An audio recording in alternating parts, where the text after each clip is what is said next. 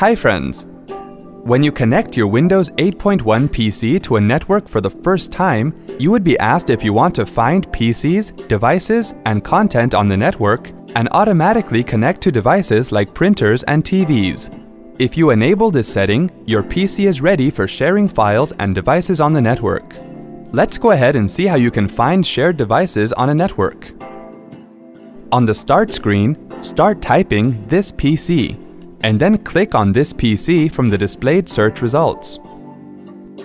Shared items and devices will appear under the Network Location section. Double-click on the device you would like to access. Now you can access the content of this device.